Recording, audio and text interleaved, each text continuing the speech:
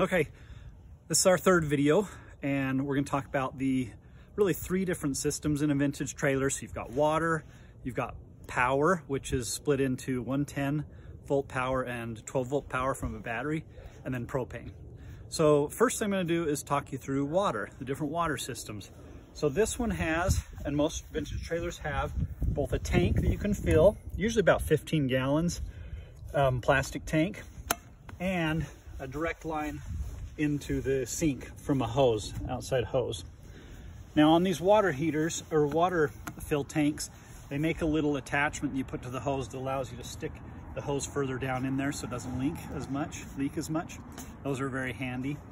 You don't want to overfill, so many of them have a overfill valve that will release the water if it gets too full. And then when you're need to drain the water, I showed in the last video, there's a drain right down here underneath the water tank, right there. And that's what you turn to be able to fill the water tank. Empty the water tank.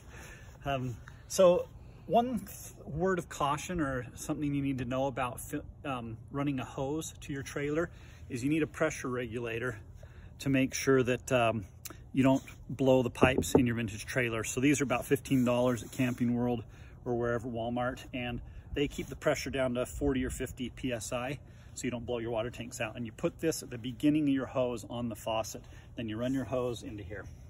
Okay, so this is a water drain here. Other trailers have gray water tank that will drain the water into, and then you would drain it.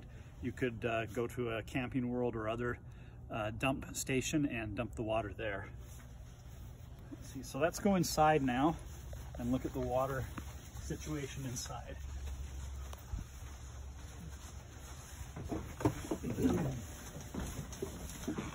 All right, so in this trailer, let's see how we do. The water tank is under this seat, and the pump is back in the back there. So it's run from the battery, and then I showed you this before, but it is powered by this pump. The water is. We don't have water in here because it's winter. You can hear it though, a little bit in there still. And that turns the pump on and off.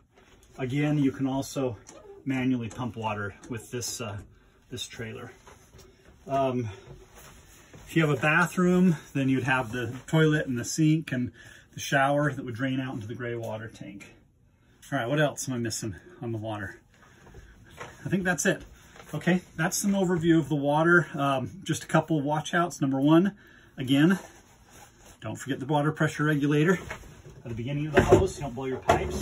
Two, when you are done for the winter or done for the season, you want to drain all the water out and blow it out, and even put some antifreeze in and fill the pipes with antifreeze. That's the best way to ensure you don't get frozen pipes. That is, if you live in a place like us, like Utah, where it gets cold.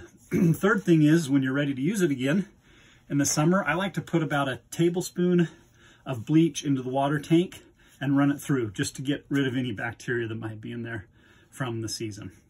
So that's your water. Next, we'll talk about propane. Have a great day.